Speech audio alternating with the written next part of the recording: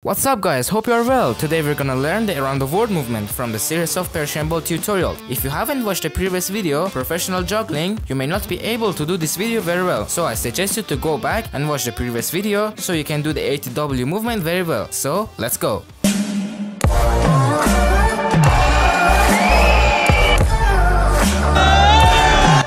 The around the world movement is one of the movements that is so viral and trend these days, and every footballer, freestyler, and everyone who loves the ball has done it before.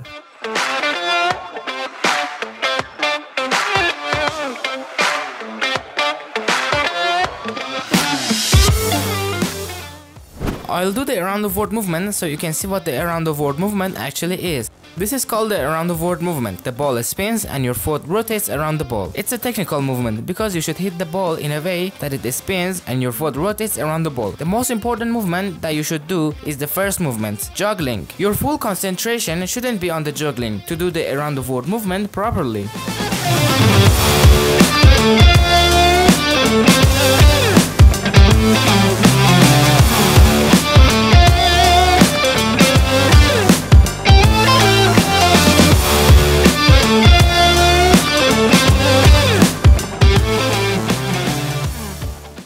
First of all, you have to know what's your level. If you're amateur, you have to improve the front part of your foot's ball mastery. Your foot should be known to the ball. I'll give you some training that you can do it.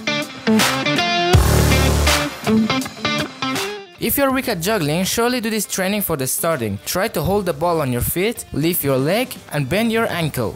If it's like this, when you bend it, the ball drops, hit the ground, and you take it back. So, hold the ball on your feet, lift your leg, the ball drops, hit the ground, and you take it back. Do this training to find the ATW style in your feet.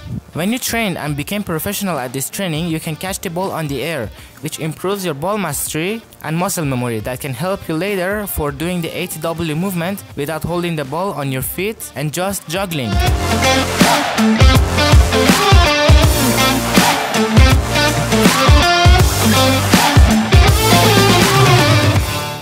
In the next level, when the ball hits the ground and comes up, you must hit it in order to spin it and let it hit the ground. So, you catch the ball, you drop it, and you hit it. The ball is spinning, it hits the ground, and you take it back. This is the next level, and it's so important. Why?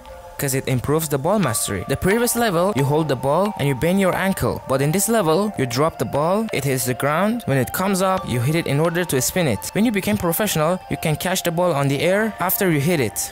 If you cannot, it's okay, let it hit the ground. This is very important.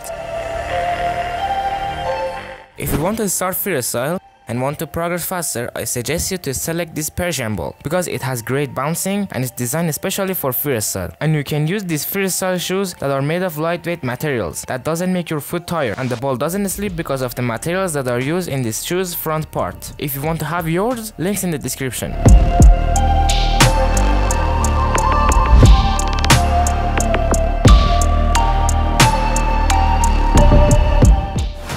What about our style? It's like juggling. You lift your toe and make your ankle a little hard. You must hit the ball with your foot's front part. Don't try to hit it with thumb or pinky finger. With your foot's front part, a little further from the laces. And the important point is that you have to put pressure on the ball that it comes upright. I put pressure on the ball and it comes straight. You kinda push the ball upright, pushing with hitting, and you take it back. If you don't do it, you won't be able to take it back, exactly like this.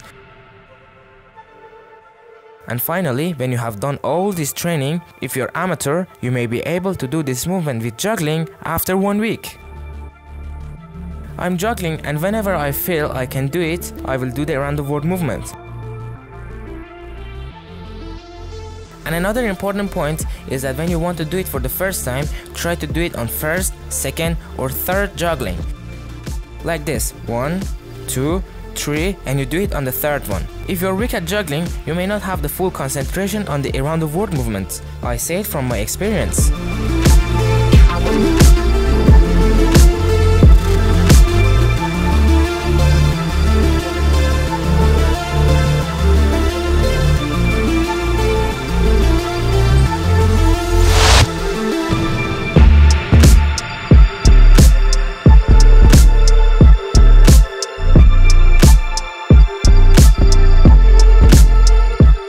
I hope you have enjoyed this tutorial. If you have learned a round of word movement, I want to teach you the next movement, X. It's an important movement because it has a wonderful combination with the round of word movement. Don't forget to subscribe because every week I want to upload the PersianBall tutorials for you guys to use it. See you in the next video.